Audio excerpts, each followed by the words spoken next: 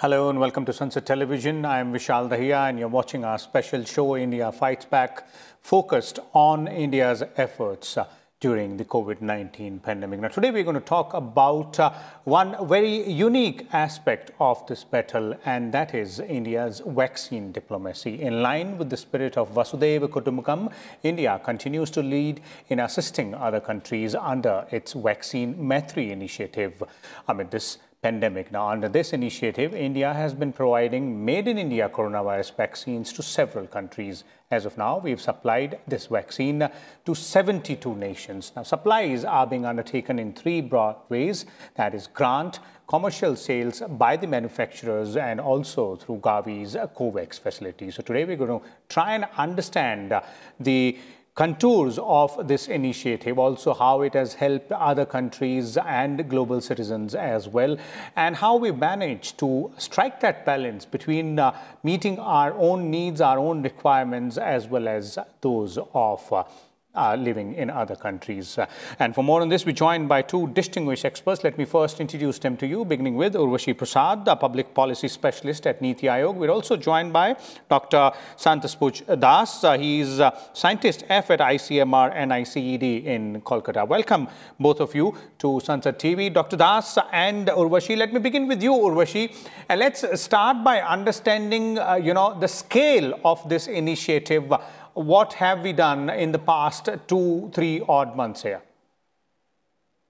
Right. So, as you mentioned, the Vaccine Maitri initiative, it is really a continuation of the way we have seen this pandemic right from the start. We have seen it as a fight which needs to be fought together. So we have not believed, just in nationalism, but we have believed in helping countries whenever we can. So even last year, whether it was through supplies, through medicines, in whichever way that we could help other countries after, of course, securing the requirements for our domestic population, we have done that. And it is in that spirit that we actually launched this Vaccine Maitri initiative, where we have already provided around 60 million vaccine doses to almost 72 countries. And in fact, at least 92 countries have approached us. So this number might go up in the coming days.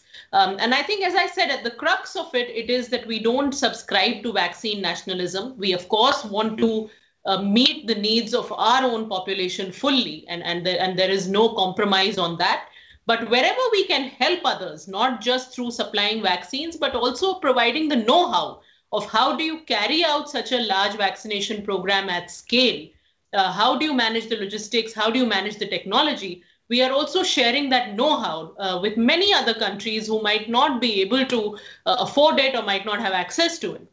So I think that is the spirit in which we have seen this entire initiative, and in fact the entire pandemic from the very start. Okay. Dr. Das, your views there on this, very, very important task which India has taken upon itself and successfully worked on it as well in the past few weeks, and the kind of, help which has been extended by us has obviously been applauded by everyone across the globe.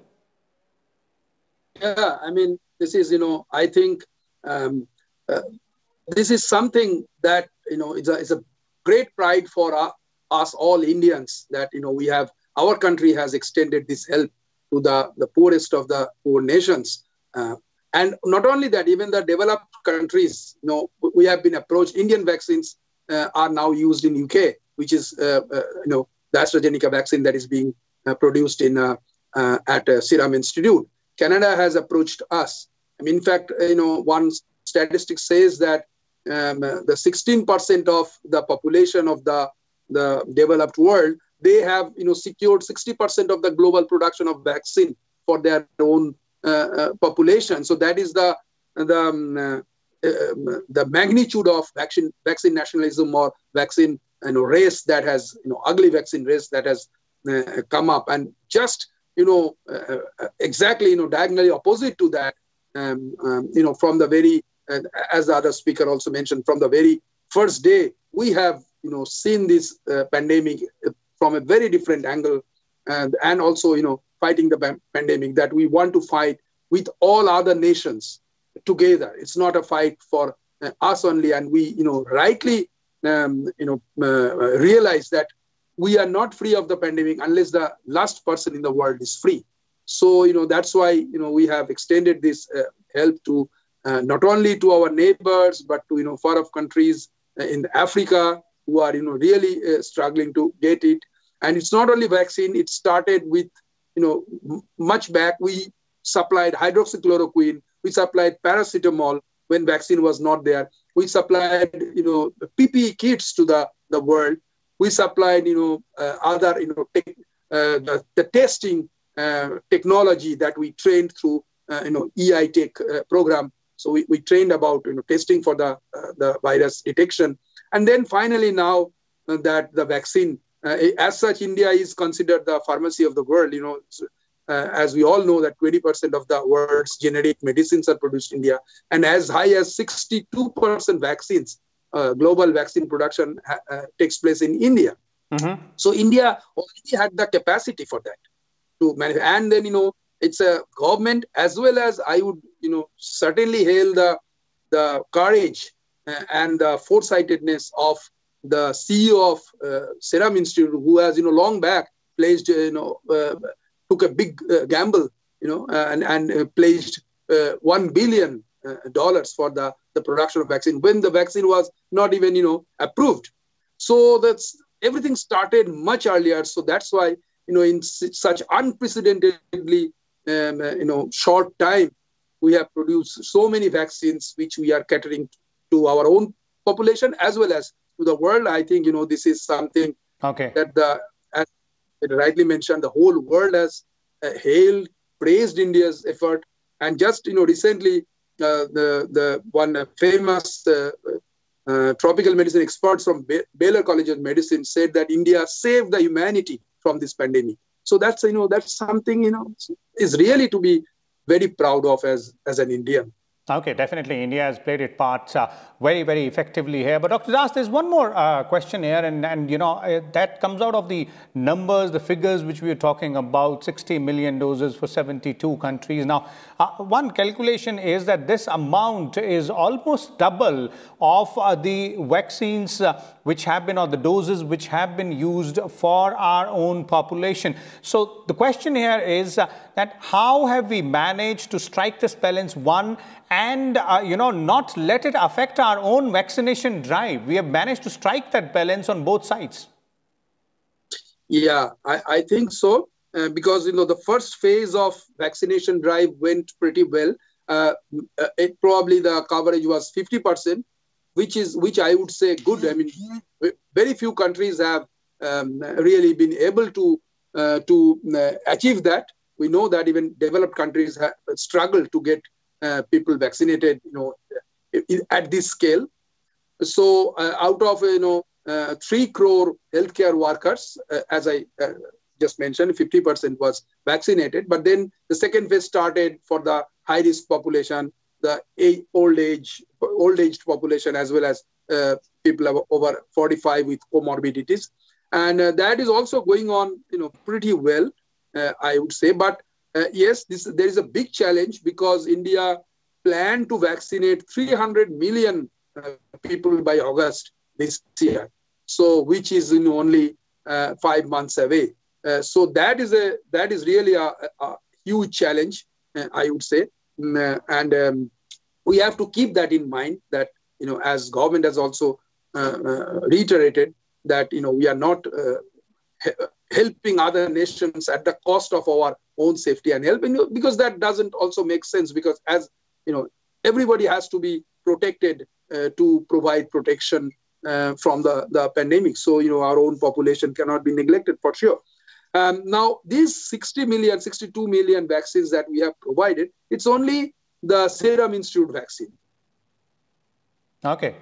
Okay, definitely. That is really, really important there, so now we have helping this others Covax while protecting ourselves as well there. Urvashi, your views there on this aspect, how we've managed to strike that balance so far and how it is really important and crucial to continue with this process. And this is directly, opposite to vaccine nationalism approach, which has been, taken by certain countries there. Yes, so I think this question, of course, comes up a lot. That are we in any sort of conflict with our national priorities or requirements while helping other countries? And I think it's important to understand that the initial phases for any such vaccination program, there are bound to be certain issues. It's a new disease. It's a new set of vaccines which are coming onto the horizon. So no matter how much the government or others try to convince people, a little bit of hesitancy to begin with is natural and is to be expected. We've had vaccines around for decades, and still with some of those vaccines, we find, sometimes there's an element of hesitancy, or there are some myths, or there are misconceptions. So I think that little bit of, slowness in the progress, if we can say it in the initial phases, is only to be expected. And I think countries around the world have had to grapple with that in different ways, let alone a country as large and diverse as ours.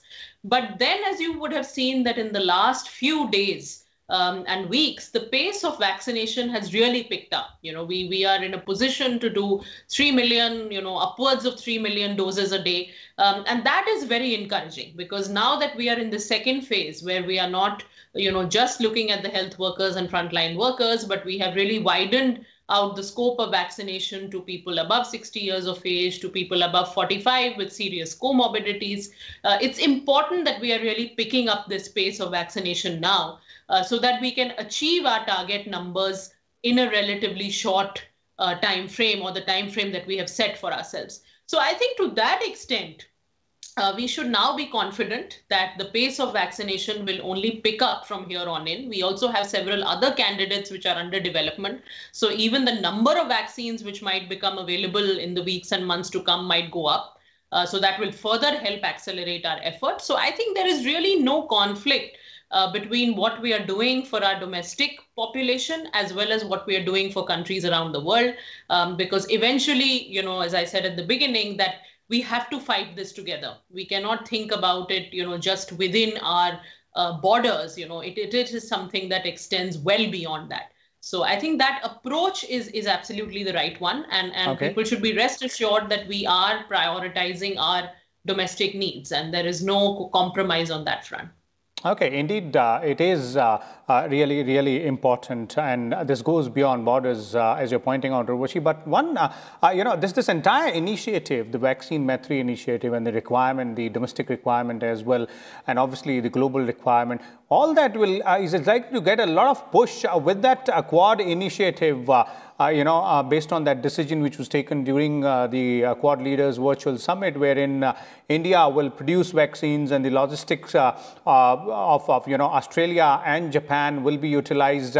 Finance will also come in from the other two nations, that is US and Japan. So sort of a contributory approach here, all four countries working together, and India's prowess as a vaccine manufacturer can further, fuel this initiative. Yes, that's right. And of course, manufacturing, we are a vaccine hub for the world, and we supply so many other vaccinations. So I think that is something that is a given. But along with that, also comes our expertise of distribution, of actually implementing large-scale vaccination programs.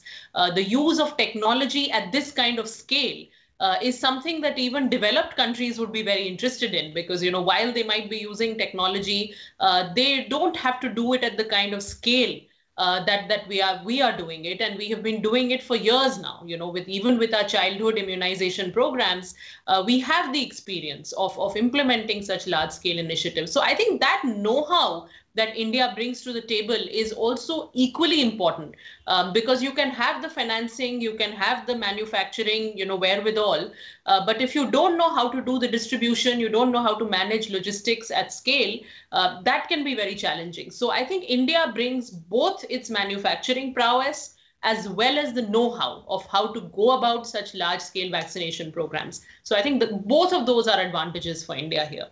Okay. So understanding the entire process, as Urvashi is pointing out, not only the fact that we can and we are manufacturing a majority of the global vaccine, specifically in COVID-19 case, but also how to distribute them, how to ensure that the entire process is run smoothly. Let's also understand what other vaccines are around the corner. Dr. Das, if you could update us and our viewers on what else is happening on the vaccine development front. There are other candidates as well, we understand, on which a lot of work is going on. And what are the timelines there? What can we expect? Yeah, so several other vaccines are already in the clinical trial stage, other than these two approved ones in India. Obviously, the Serum Institute vaccine and Covaxin. There are other approved vaccines in the West, like Moderna vaccine and Pfizer vaccine, but they are more sophisticated technologies. Require they are bound to be very expensive. Require very low temperature for maintenance and all these things. So not sure if with how much that would be useful for the developing world, unless this is there are some philanthropic funds come into it. That's another part. And then there are some other vaccines, which will be relatively cheaper vaccine that are also in the stage of development, like DNA-based vaccine. Which will not be other DNA-based vaccine, which will not be very expensive.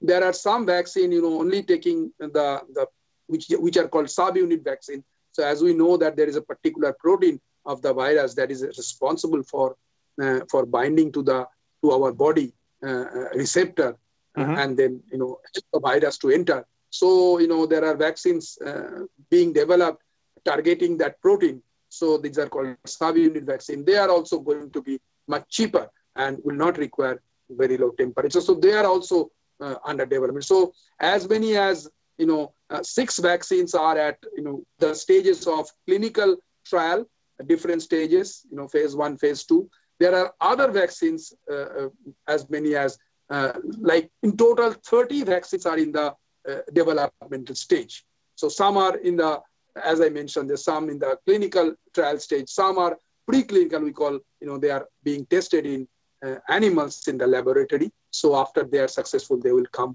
into the clinical trial stage. So the hope is that by 2021, there'll be like 6 to 8 vaccines may enter the market, I mean, for human use. And 2022, more vaccines, many more vaccines will come. Because the pandemic perhaps going to stay. Virus is, as we have seen, already there is some talks about second wave in India, third wave in some other countries. So maybe, this pandemic will continue for some time and the requirement for vaccine will remain. So yes, I mean, more and more vaccines will become in due course. Okay.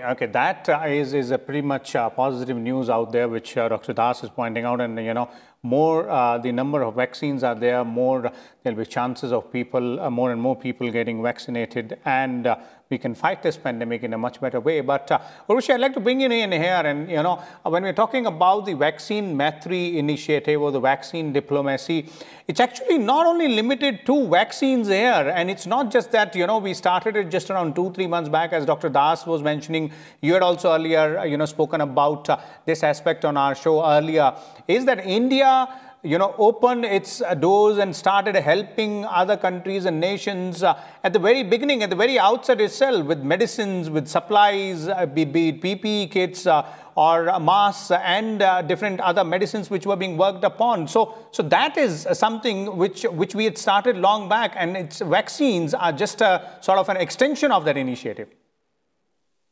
Yes, that's right. And I think this is a very important, philosophy that we have actually adopted. And going forward, in fact, from the pandemic, it would do the whole world a lot of good if we actually move forward with this approach, because a lot of these challenges, as we've been discussing, go beyond, just your borders and go beyond your territory. So, you might feel that you are safe, you're protected, but now with all the travel that happens, we are living in a truly globalized world.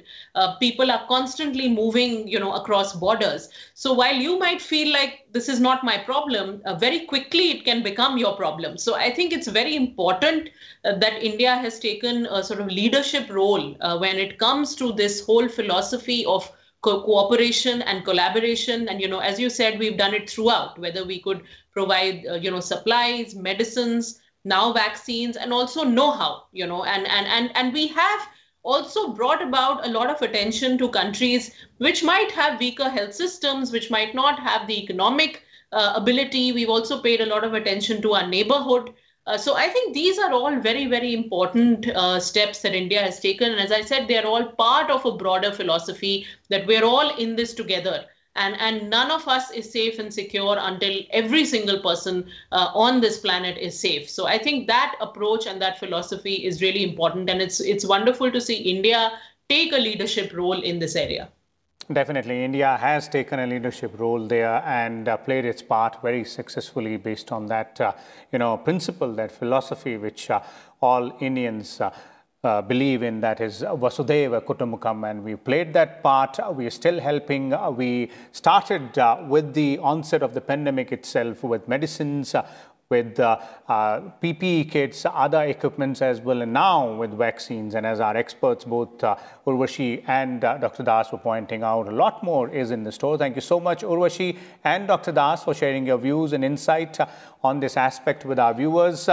And before we go, let us also remind you that while vaccines are around the corner and vaccination drive is on in full swing, we are doing all the, all our best to help others across the globe as well. But let's not forget about the COVID-appropriate behavior. We can't let our guard down, and COVID-appropriate behavior is just a three-step simple process which we need to follow. First is we should wear a mask at all times when we are in public places. Also ensure that we wash our hands regularly. Hand hygiene is really important, and maintain physical distancing of at least 6 feet as well from others. Now, these three simple steps will go a long way in ensuring your protection as well as the protection of your near and dear ones. So that's all we have in this episode of India Fights Back. We'll come back again tomorrow with a different topic. Till then, keep watching Sunset Television. Thank you.